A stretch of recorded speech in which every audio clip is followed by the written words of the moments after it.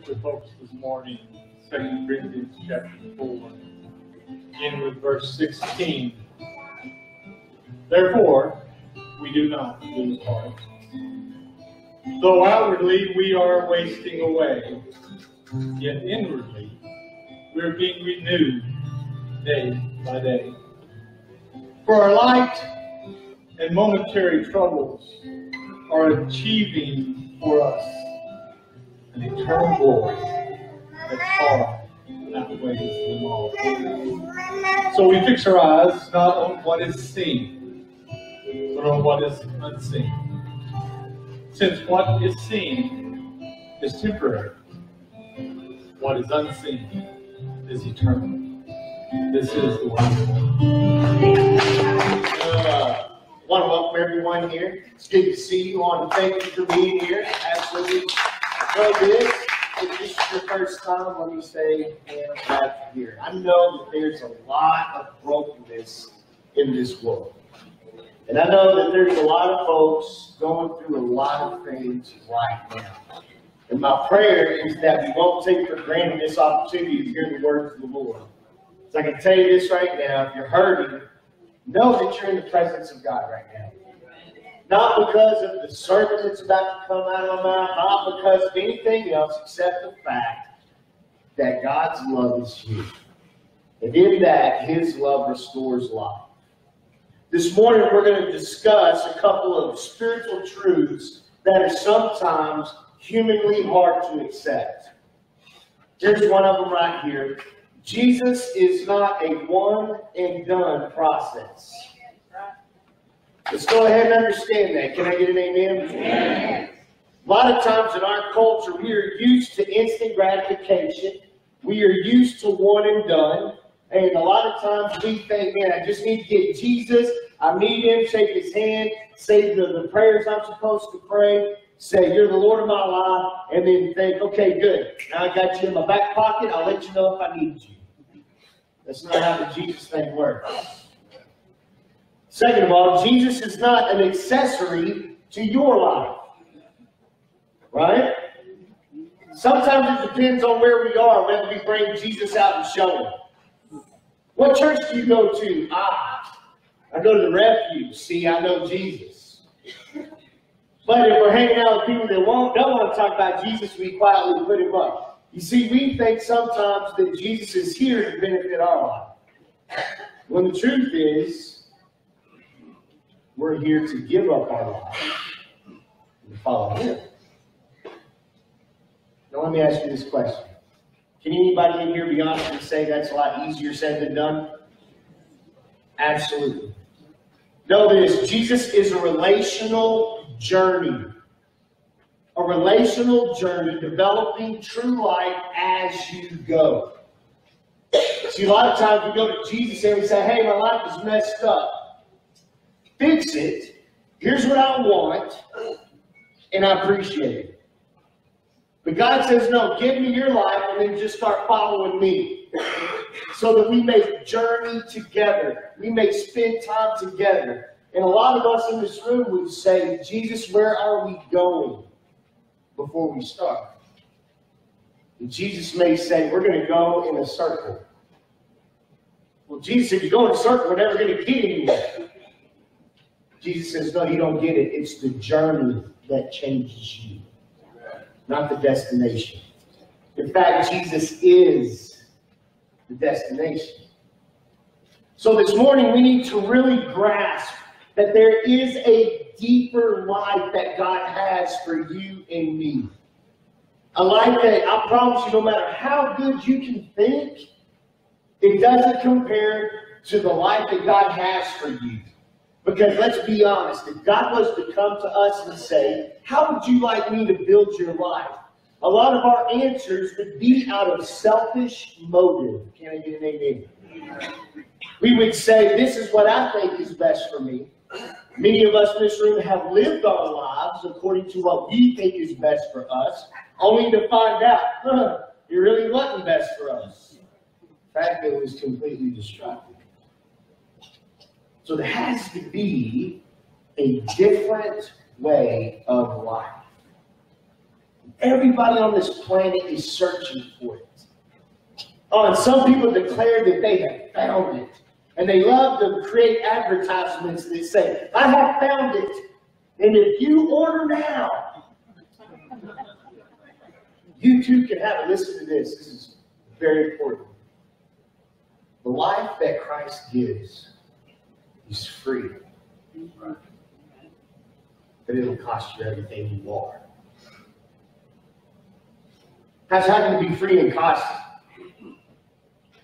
You don't have the ability to pay for this life.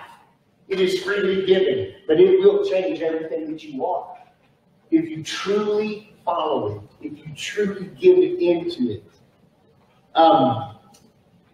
My son has started to play varsity football. My son is a sophomore, and he's a grown man, which is very frustrating to a dad. Because I used to pick my son up and hug him. Now, as a 16-year-old, he picks me up and hugs me. It'll hurt me every now and then. But he's having to learn something. That when you play at that level, you can't halfway do it. You can't. And he's a lineman. He plays tack on the left and the blind side. So they usually have the best pass rusher on his side. And there's times when he wasn't prepared and he gets leveled. But he gets back up. And he doesn't go to coach and say, I quit. I can't do this anymore. I don't like it. No, he says, I'm going to learn from that. But I have learned I cannot go halfway. I have to go all out. A lot of us, we like to go halfway with Jesus. I will give you this, Jesus. Stay away from this. I like this. But Jesus says, but that's killing you. If you give it to me, I will give you full and joyful life. Like I said, it's a lot easier said than done.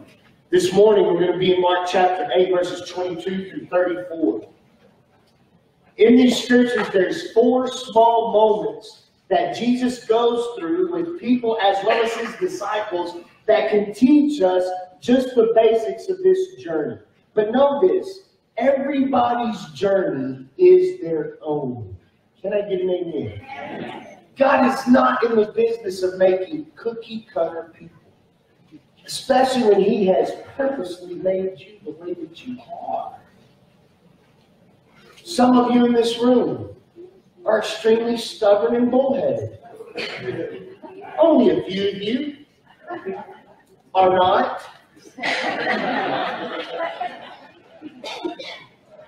God makes you that way for a reason. We've been stubborn and bullheaded for the destruction part of our lives. Imagine if we'd be stubborn and bullheaded for the things that give us life. Amen. Absolutely. But this morning, don't take for granted that this journey has a similar process for all of us, even though each journey is our own. Let me pray first real quick. Father, we come before you this morning. We thank you for the scriptures that we are about to hear. Father, I pray that your Spirit would speak to each and every one of our hearts. Father, that you'd give us the boldness to apply this scripture to our hearts today so that we may leave here being about our Father's business. Father, I do pray for those this morning that are struggling, that are hurting. Lord, they need your love. I pray that you pour out your Spirit upon us. Heal those things that hurt us. But Father, also give us the instruction so that we may be obedient. Do all you have in mind. In Jesus' name, everyone said, Amen. The first story, Mark chapter 8, starting in 22, is a blind man healed at Bethsaida. It says, then Jesus came to Bethsaida, and they brought a blind man to Jesus and begged Jesus to touch him.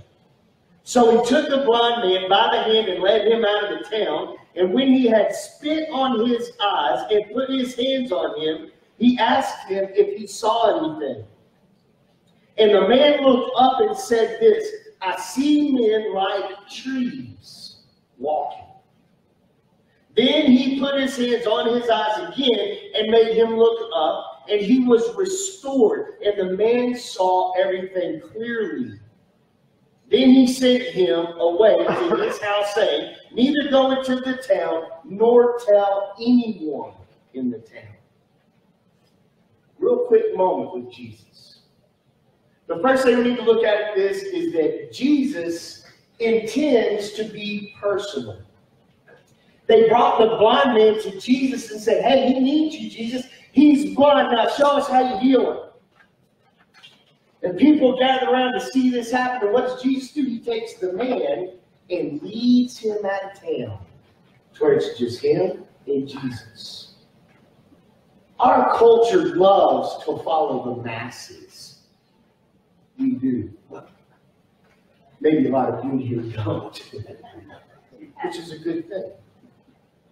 A lot of times in our life, we just want to be a part of the people of God instead of taking our time to walk with God individually. Jesus takes this blind man out of town. Now follow me here.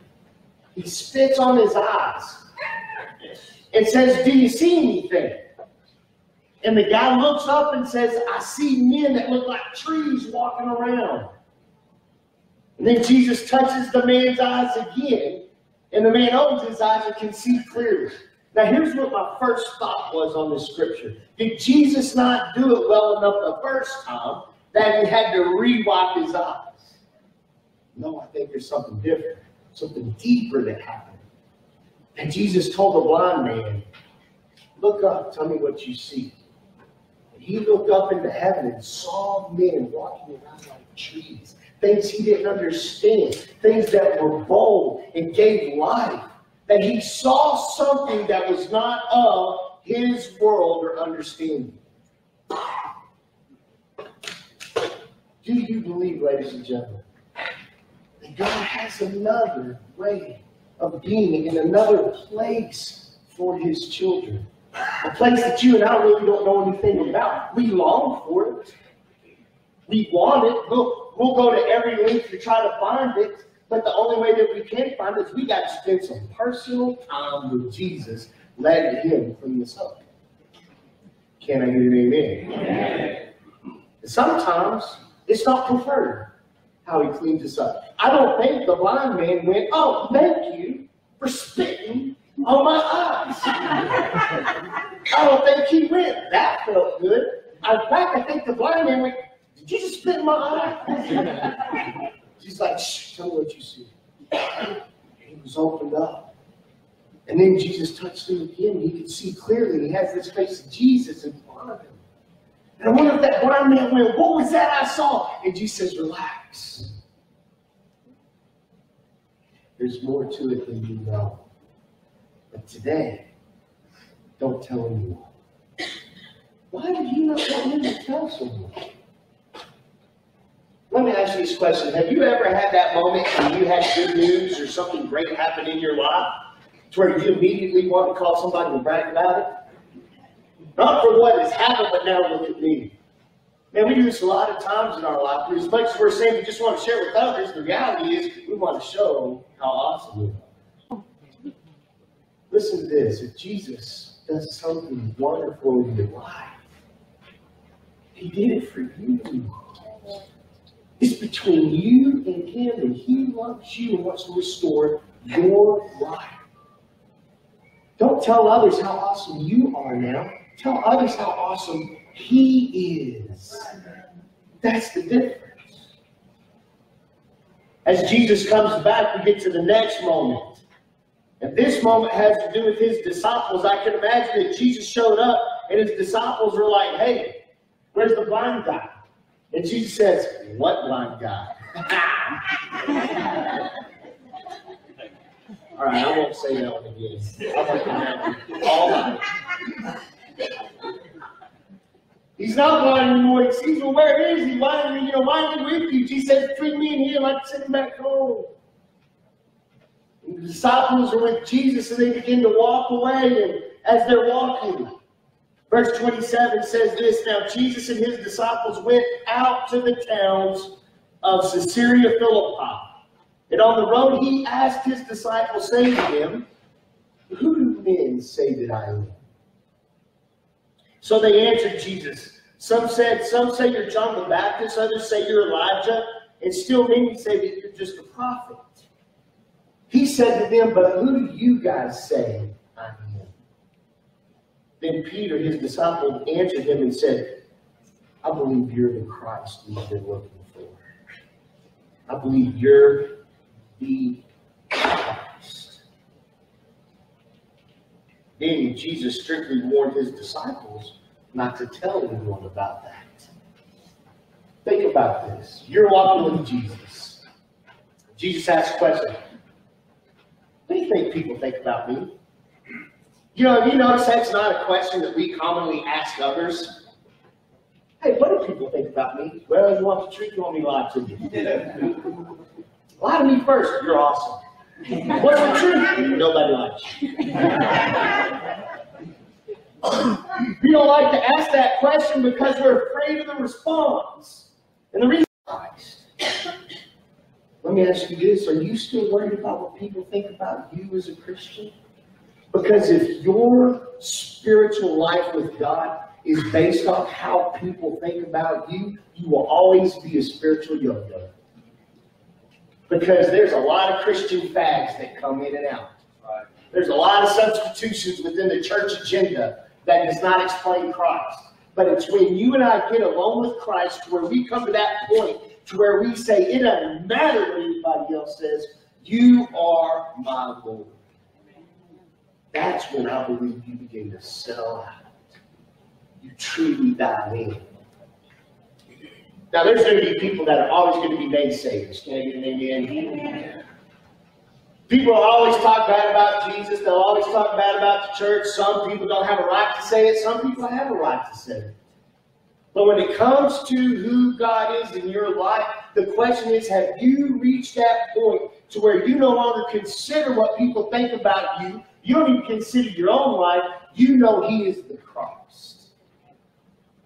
You only get there, ladies and gentlemen, if you have the scars.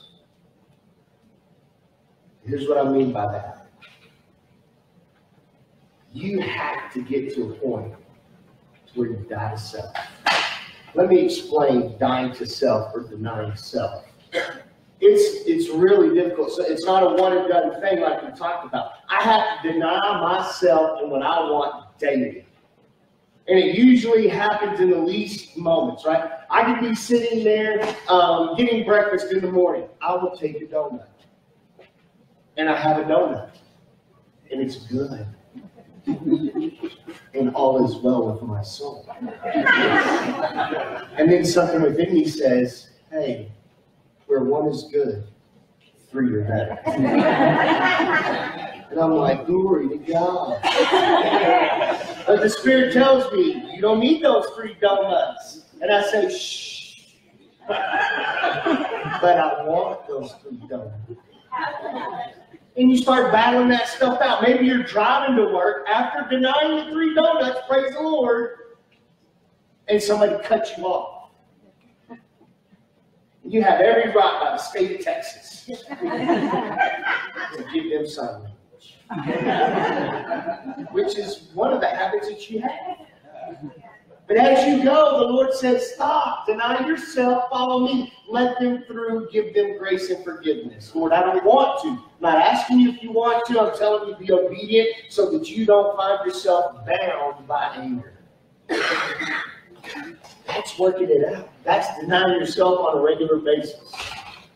If you get to that point where you are able to say, I don't care what my friends think, I don't care what my family thinks, but when I was broken, I was alone, and nobody else was there, your presence was there. I never felt alone because you were there always. That is the point where we start saying, I don't care what anybody says, you're my God. Not because of somebody debating it and proving it by words, but because when you were there, you restored me. And I love that part. Know that when you come to Jesus, He heals you. then you come to this realization that he's Christ. And then that's a good thing. But then this is where everything kind of starts to change. These disciples have had this wonderful moment with Jesus where Jesus declared to them, yes, I am the Christ. I'm going to restore. I am the one that's going to make everything new. I'm the one that is going to make things wonderful for you. And they're excited. Yes, he's the Christ. Here we go. He's going to overthrow Rome. He's going to overthrow the way the world is today. And then he's going to become king. And we're going to get the benefits of him being king, right? They have their own ideas of what this looks like. And then Jesus begins to say this. Verse 31. And Jesus began to teach them that the Son of Man must suffer many things and be rejected by the elders and chief priests and scribes and be killed. And after 3 days rise again. He spoke this word openly. Then Peter took him aside and began to rebuke Jesus. But when he had turned around and looked at his disciples, Jesus rebuked Peter, saying, "Get behind me, Satan, for you are not mindful of the things of God, but the things of man." Notice what happens. Jesus begins to tell them, yes, I'm going to restore your life. I'm going to make this happen. It's going to be awesome, and this is how it's going to be. I'm going to get rejected by your people. And they're going to kill me. But don't worry about it, because in 3 days, I'll rise again. And the disciples were like, wait a second, that's not good. You're not supposed to be killed by them. You're supposed to kill them and reinstate us. And Jesus says, no, you don't get it. This is awesome. It's even better. Once again, your people are going to reject me and they're going to kill me. But don't worry, I'll raise again in 3 days. The disciples are hearing Jesus speak of a new way, a different way, a way that's not familiar to them. And this new way is a difficult way according to how they live. Kind of like you and me. We give our lives over to Jesus. We say, Lord, take control. He begins to work in us, and then we get uncomfortable. Can I get an amen? Amen. Think about it. It becomes uncomfortable because we have to transition in this journey from the way we used to live to the way God wants us to live. And that journey is difficult. And right now, they're having a problem. Jesus says, don't worry, I'm going to die, but I'm going to raise again in 3 days after that. And the disciples, I believe, started to murmur. And that's not right. He's supposed to kill them and overthrow them. And then Peter, the man, the rock, says, don't worry, guys. I'll talk to Jesus. I'll get this straightened out. Hey, Jesus, can I talk to you for a second? You and me over here. Jesus goes over, what's going on, Peter? Hey, I don't think it's very smart for you to talk about being killed and stuff around the guys. Because here's the truth, Jesus. I'm here. I'm not going to let you kill you. I'll die before they kill you. And Jesus looks back at his disciples and sees them. He looks at Peter. He said, get behind me, Satan. You don't even know what you're talking about. You have no idea about the things of God because you keep looking at the things of man. And I believe that Peter was like, whoa, I'm here to help. No, you're not helping. I don't need you to get in the way. I need you to get out of the way. You see, Jesus called him Satan. Understand this, ladies and gentlemen. As good as we think we are at controlling our own lives, God does not need our help. He needs our surrender. And when we surrender, that life begins to be restored. Notice what Jesus said. Jesus did not tell Peter, Satan, get away from me. He said, get behind me. I'm to lead you. You are not to lead me. In fact, what he did is he put Peter in his place. Basically by saying, who do you think you're talking to? Who do you think I am? That you think that you can absolutely control where I'm going? This is things of the Father, not of me. Well, we can understand that in our lives today, ladies and gentlemen. Have you ever had one of those moments you felt God telling you to do something, and by God, you didn't want to do it? I've never read in all the scriptures, and I've looked, where God took into consideration our feelings.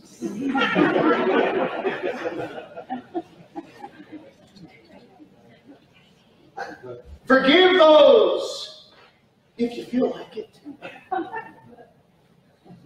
Don't sin unless you really want to. Don't run in church. Let the Lord chase you.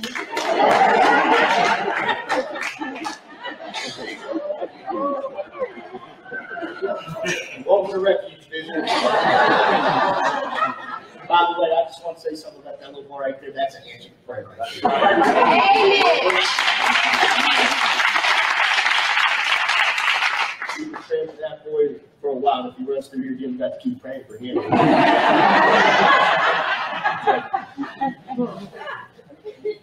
Hear me on this. Oh, I saw it. All right. Hear me on this. If we truly believe that He's our Savior, if we truly believe that, we truly give our life over, please understand that it's going to be difficult as you go, but He's faithful. And He will see you through. Scripture tells us that what He's begun in your life, He's faithful to complete. It doesn't say that it's going to tickle. It doesn't say that it's going to be easy. In fact, Scripture tells us that narrow is the gate. And it's only those who truly seek after Him that will find it. We need to get in the habit of seeking Jesus personally and encouraging one another to do the same. We must not get in the way of Jesus, but must surrender our lives and let Him do His thing. Now, this is a very important scripture. This is not a scripture that you're going to hear and go, I feel great. This is verse 34. This is when Jesus called the people to Himself with His disciples also. He said to them, whoever desires to come after me, let him deny himself and take up his cross and follow me. For whoever desires to save his life will lose it, but whoever loses his life for my sake and the gospel's will save it. For what will it profit if a man gains the entire world and loses his own soul? Or what will a man give in exchange for his soul? For whoever is ashamed of me and my words in this adulterous and sinful generation, of him the Son of Man also will be ashamed when He comes in the glory of His Father with the holy angels. Jesus just gave them where the rubber meets the road. If you want to be of me, you must deny yourself, pick up your cross, and follow me. Here's what I believe He means by picking up your cross. You and God have done business. You know the things that need to be changed in your life. God tells you these things. And what do? This is me. Maybe you don't. I do this. When God says, Travis, I don't need you to go see that movie because it's going to affect you in a certain way. And I go, oh man, but what about him? How did he just go see it? You should see that movie. God said, hey, I'm not worried about him. That's between me and him. I'm talking about you. Travis, I don't need you to go do this. I don't need you to go do that because I know you. That's picking up your cross and following Him. Man, I've had one of those moments in my life where all my friends were going to do something, and I was excited to go, but in my spirit I felt God saying, you're not going. And me and God had a fight. I mean, a real, how dare you? That's unfair. Why can't I go have fun? Why is this blah, blah, blah, blah, blah? And the Lord was just telling me, listen, this is my will for you. And I was like, your will for me is for me not to have fun in my life? God's like, no. I know who you are. And I know how it will affect you. And it will come between us. And so I didn't go with my friends. I wish I could tell you that they all got in trouble, got arrested. Then I was able to stand there and go, that's right! Nope, they had a blast. I kept hearing the, you should have been there stories. And I'm just looking at God like, ha, ha, ha, ha. But But there's something about that. I had to trust that. I had to pick up my cross. I had to follow him, not me. I had to follow him, not church. I had to follow him, not what it says on the news. I had to follow him. I had to pick up my cross. Because it's a journey between me and him. Now, I wish I could tell you, ladies and gentlemen, that once you do that one time, everything gets better in life. No, we have to learn daily to get rid of our will, accept God's, and follow his. Some days it's easy and great. Some days it's really difficult. But if we keep doing it, and we keep doing it day after day, deny self, pick up your cross, follow him. Deny self, pick up your cross, follow him. For me, sometimes it's moment by moment. But eventually you get used to living that way. And then all of a sudden, scales will fall from our eyes. We'll start seeing life in a new way. We'll start experiencing peace that the world does not understand, because it's the peace that surpasses all understanding. It won't be here that we'll know God. It'll be here that we know God. That's when things get restored. In fact, the next thing that happens, I'm not going to read this scripture, but when we learn the battle every day, something happens. The next thing that happened the next day is Jesus got up. He went to his 3 closest disciples and said, "Come follow me." And they got up and followed Jesus. In my opinion, they finally got to that point where they no longer questioned Jesus. That they first followed Jesus, that when Jesus would say, "Come follow me," they'd say, "Where are we going? How are we going to get there? What time will we be back?" And all these words about what was going on. But the more you walk with Jesus, the more that you begin to understand whenever he says to do something, just do it. Right. And he says, "You 3, come follow me." And they went, "Yes, sir." And they started walking up a mountain. Walking up a mountain. Walking up a mountain. And finally get to the top. And the disciples, I wonder if they're tired. That was a hike. We didn't have breakfast yet. But we're going to follow you. Okay. And all of a sudden, they're standing there, the 3 and Jesus. Jesus begins to change right in front of them. His skin becomes light. His garment becomes washed. He becomes different in feature. He becomes powerful and strong to the point they start freaking out a little bit, and Jesus turns around and walks off, and as he walks off, here come 2 more individuals that the disciples recognize. One of them is Moses, and one of them is Elijah, and they're talking with Jesus, who just changed his appearance right in front of us, and he's now talking to them. Something is happening in their world, and we get to see it. I wonder what they were talking about. They were talking about things of God that the world doesn't understand. Can you imagine that? That they got to see through the eyes of God. Ladies and gentlemen, when we fully surrender, recognize that he is the Christ, and we give ourselves to him, and we get that pattern of giving ourselves every day to him, I promise you, you'll start seeing life through the eyes of God.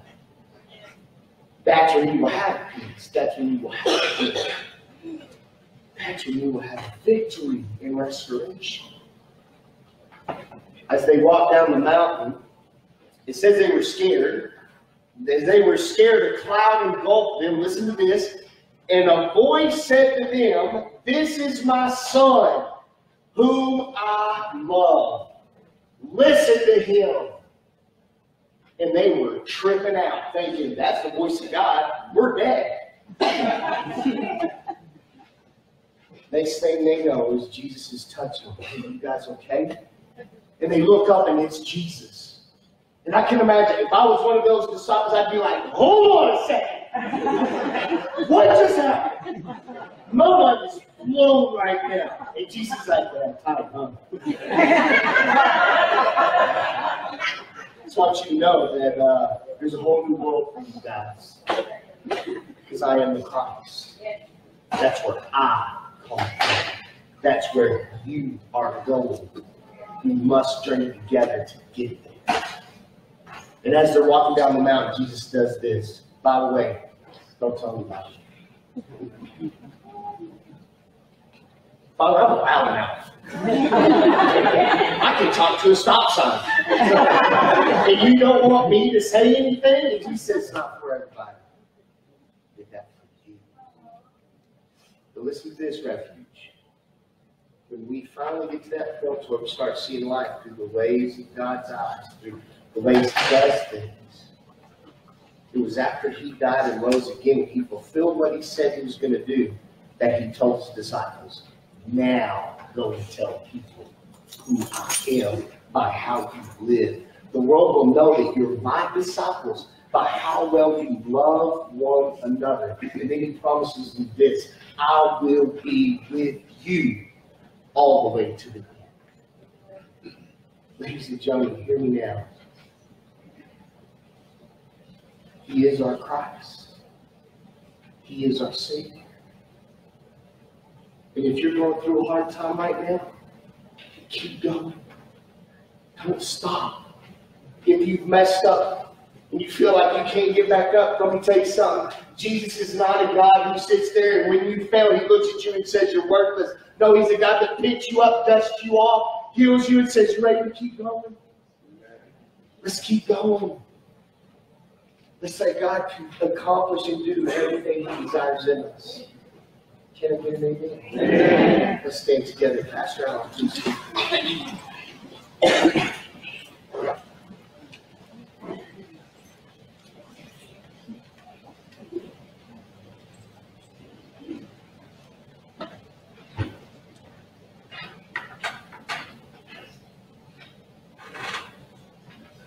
Cited from the book of Ezekiel. Son of man, can these bones live? Our Lord, you alone know. Prophesy to these bones. Try those dear words, Lord. I will make breath enter you, and you will come to life. And we will know that you are Lord. Let's pray. Father God, we do love you. Master, we recognize all that you have done. Master, for us. God, as you have made a way straight. Master, we thank you that you have given us the secrets of life. That you are the Son of God. That you died in our place. That we might live through and for you. So today, God, we surrender to that. Surrender to that. Breathe into these dry bones that we might live. That we might celebrate who you are and what you're doing, God, in this place, amongst this people, and in this city. Let our voice be true to your voice. God, let our lives be a demonstration of your love. Cause us to be the hand of God to a lost and dying world. We thank you for that. God, bless this your people. Master, as they go from this place, as they go into this world, guide their path. Set a light before them. We trust you for that. We ask all this in the name of your Son, Jesus. Amen. God bless you all.